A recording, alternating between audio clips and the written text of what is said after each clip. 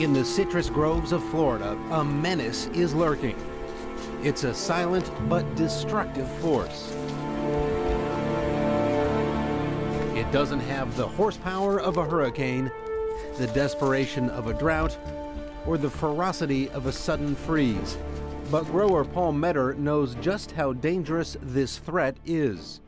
Paul, what are we looking at here? Well, this is a younger tree inside of a mature orchard that's showing severe symptoms of greening.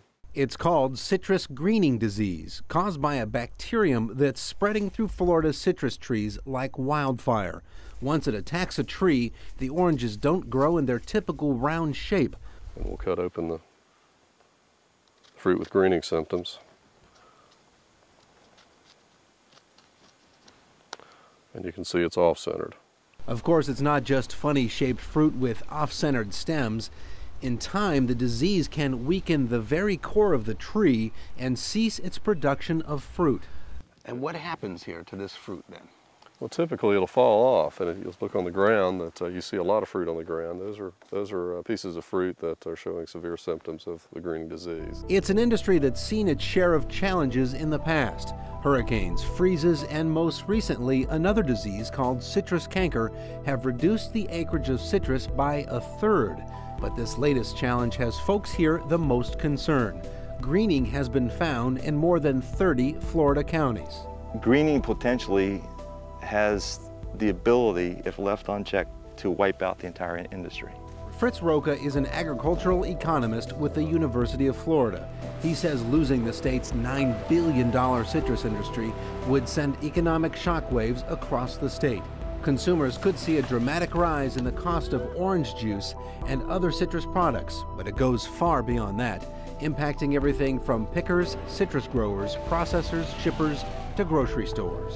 The second ripple effect would be the workers that pick the citrus, the workers that tend to the groves, the workers and the owners of these groves earn income. If you're taking away the infusion of cash and money that comes into the region or into the state because of citrus.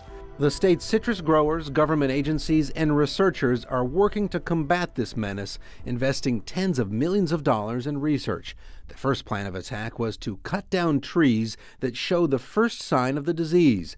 But it can take 2 years for trees to show symptoms of greening, and deciding to cut down trees that are initially producing fruit is not easy for any grower. There were certain places where if you wanted to take out all the greening trees, you would have basically taken out their whole block. They would have lost everything. We didn't recognize the disease until it had already infested a good part of the state. So hopefully we're at the change in the curve now, and we'll be able to manage the disease a little more aggressively. The best hope right now seems to be going after the bug that carries the bacteria. Called a psyllid, it's a tiny flying bug that feeds on the sap of the citrus trees. And when it feeds on an infected tree and moves to another tree, it transfers the bacteria. Phil Stansley is an entomologist researching the tiny disease-carrying psyllid. Those are the little ones, yes. Yeah, those are the nymphs. So those are the immature stages. Those are the ones that pretty much pick up the disease, and then the adults spread it around. In his research lab, Stansley and other researchers are studying one approach: beetles and tiny wasps that feed on the psyllids, reducing their numbers.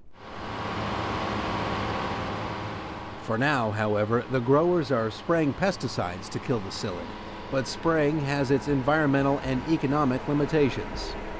It's a stopgap is what it is until we come up with a more permanent solution.